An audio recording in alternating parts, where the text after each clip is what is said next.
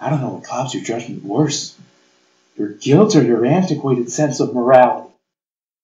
Bruce, I forgive you for not saving me. But why? Why on God's earth is he still alive?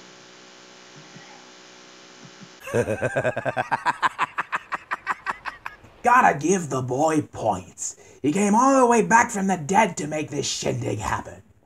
So, who's got a camera? Ooh. Get one of me and the kid first. Then you and me. Then the three of us. And then one with the crowbar.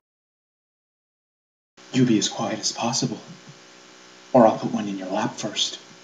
Party pooper. No cake for you. Ignoring what he's done in the past.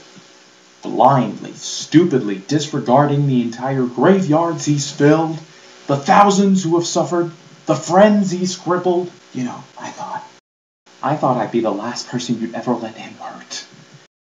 If it had been you that he beat to a bloody pulp, if he had taken you from this world, I would have done nothing but search the planet for this pathetic, evil piece of death-worshipping garbage and send him off to hell. You don't understand. I don't think you've ever understood. What your moral code just won't allow for that?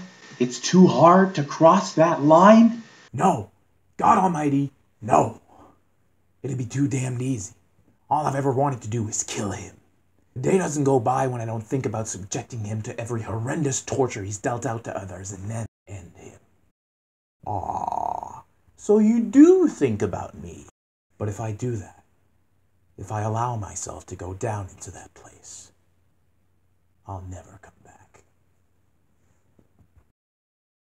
Why? I'm not talking about killing Penguin or Scarecrow or Dent. I'm talking about him. Just him. And doing it because he took me away from you.